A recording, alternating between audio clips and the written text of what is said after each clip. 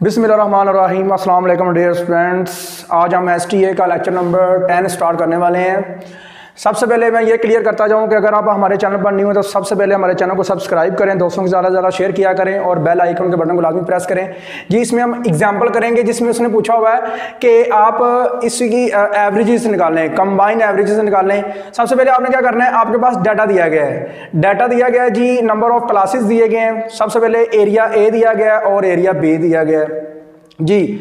तो number of पॉपुल्स दिए गए हैं। सबसे पहले आपने क्या करना है, इसका आपने ये क्लास इंटरवल है तो मीन निकालने के लिए ज़रूरी होता है कि आप क्या करें, क्लास इंटरवल का मिड पॉइंट निकालें। क्या निकालें? Mid point. तो सबसे पहले आपने देखना क्या है, इसका मिड पॉइंट निकालना है। मिड पॉइंट कैसे निकालेंगे? 10 + 14। 10 + 14 जो आंसर आएगा आपने क्या करना है, 2 पे डिवाइड करना है। 2 पे डिवाइड करेंगे तो आपके पास आंसर जो आएगा वो आएगा 12 जी। आपके पास 12 आएगा। इसी तरह ही आपने 15 + 19, 20 + 24 डिवाइड करते जाना है और 2 पे डिवाइड करते जाना है। आपके पास मिड पॉइंट आ जाएगा जी। मिड पॉइंट एक्स या वाई का नाम दे दें। सबसे पहले क्या करना है, आपने एवरेज एरिया ऑफ ए की निकालनी है। एरिया ए की आपने एवरेज निकालनी है। वो कैसे निकालेंगे? Average of area A. तो क्या करेंगे जी, सम of A 60 divided by number of terms 1 2 3 4 5 6 7 8।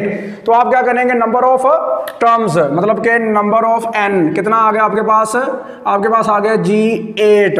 तो आपने क्या करना है जी, आपने 60 को 8 पर डिवाइड कर देना। तो आपके पास आंसर आएगा 7.5। यही उसने पूछा हुआ था कि आप क्या करो, एरिया ए और एरिया बी की जो है ना कंबाइन, दोनों की इकट्ठी आप एवरेज निकालो और ये बताओ कि आया कि ये बराबर है या इक्वल है या नहीं। तो ये आपने क्या करना है, एरिया ऑफ बी की भी आपने एवरेज निकालनी है, वो भी इसी तरह आपके पास क्या आएगी 7.5। तो देखें, चेक करने वाली बात है, दोनों की एवरेज सेम आ गई। अब रह गया आपके पास मिड पॉइंट। मिड पॉइंट आपने निकाला था x, वो आपके पास आ गया। वो क्या करना है, आपने सब सम करके आपने इसकी भी एवरेज निकालनी है। तो इसकी आप एवरेज निकालोगे तो आपके पास क्या आएगा, सम करेंगे तो आएगा आपके पास 2 3 5 डिवाइडेड बाय 8 करेंगे तो आपके पास आंसर क्या बनेगा 29.37 और 5। और बुक पर उसने क्या किया हुआ, इसकी एवरेज निकाली हुई है तो वो थोड़ी मिस्टेक है उसकी, वो आपने ध्यान से इसे क्लियर कर लेना है जी। उसके बाद आएगा आपके पास coefficient of dispersion. Coefficient of dispersion में क्या करेंगे, सबसे बड़ी वैल्यू माइनस सबसे छोटी वैल्यू डिवाइडेड बाय सबसे बड़ी वैल्यू प्लस डिवाइडेड बाय सबसे छोटी वैल्यू, दोनों को आप क्या करोगे डिवाइड, तो आपके पास कोफिशिएंट ऑफ डिस्पर्शन आ जाएगा। इसकी एग्जांपल मैंने अपने पास से छोटी सी सेट की हुई है। वो क्या है जी, सबसे पहले देखें जरा 10 0 20 और 300। तो सबसे बड़ी वैल्यू कौन सी है, मैं उसके ऊपर स्टार बनाने लगा हूं जी। सबसे बड़ी वाली जी स्टार वाली। सबसे छोटी कौन सी है, हैश वाली। तो देखिए मैंने हैश बना दिया इसके ऊपर। तो आपने क्या करना है, दोनों वैल्यू को क्या करना है, ऊपर माइनस करना और नीचे प्लस करना है। तो यही देखें फॉर्मूला मैंने लगा दिया, कोफिशिएंट ऑफ डिस्पर्शन का फॉर्मूला लग गया, सबसे बड़ी वैल्यू माइनस सबसे छोटी, सबसे बड़ी वैल्यू प्लस सबसे छोटी। तो क्या आएगा आपके पास 300 divided by 300 is equal to 1। तो ये आपका आंसर आ गया कोफिशिएंट ऑफ डिस्पर्शन का। उसके बाद है क्वार्टाइल डेविएशन। क्वार्टाइल डेविएशन में क्या करेंगे, क्वार्टाइल डेविएशन में quartile 3 third quartile minus quartile 1 divided by 2 कर रहे हैं। तो आपके पास आंसर आ जाएगा क्वार्टाइल डेविएशन का।